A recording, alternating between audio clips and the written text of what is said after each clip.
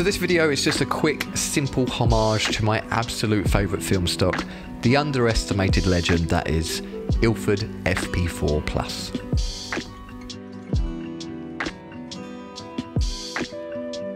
You see, whether I'm scrolling through my social media or flicking through my favourite photo books, it's always the black and white images that stop me in my tracks, spark my curiosity and dare me to look deeper.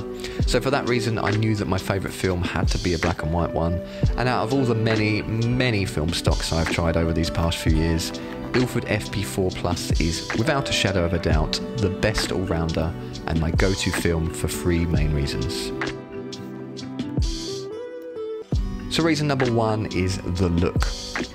Ilford FP4 has a timeless, nostalgic look that produces sharp images with a fine, classic grain structure. The film actually draws its origins all the way back to 1935. Of course, it's been through some iterations since then, with the current version FP4 Plus launched around 1990.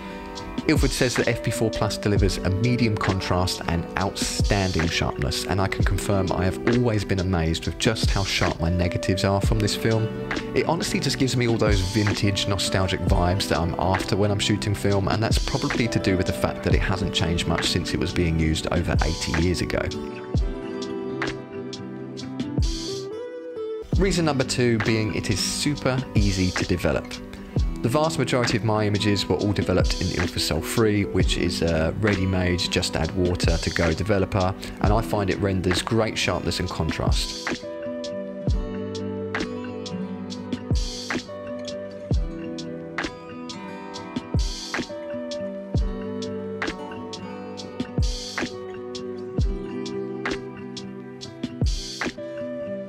Last but not least is reason number three, and that is the price.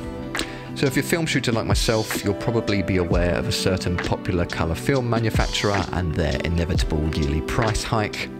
Well, the last time Ilford actually raised their film prices was back in 22, and that was by a measly 4 to 7% depending on the film stock. So to give a comparison, I'm just going to quickly refer to 35mm, 120 and 4x5 because those are the ones that I shoot.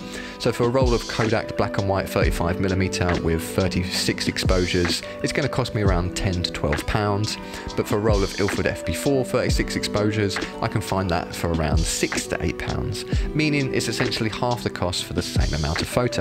Again, for a roll of Kodak 120, you're looking at around £12, whereas the FP4 is about £6, so half again.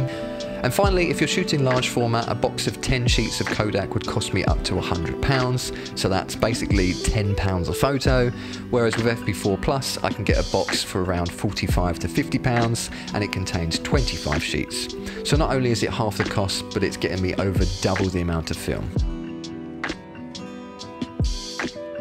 So there you have it. 3 reasons to answer the question that nobody asked, what's Tom's favourite film? Honestly though, I've enjoyed shooting and developing with this film for a few years now, and I thought it deserved a bit of a mention. It's such a versatile and easy to manage film that regularly produces amazing results. As always, thanks for watching, and I'll be back next week with another video. Until then, peace out, much love, Tom.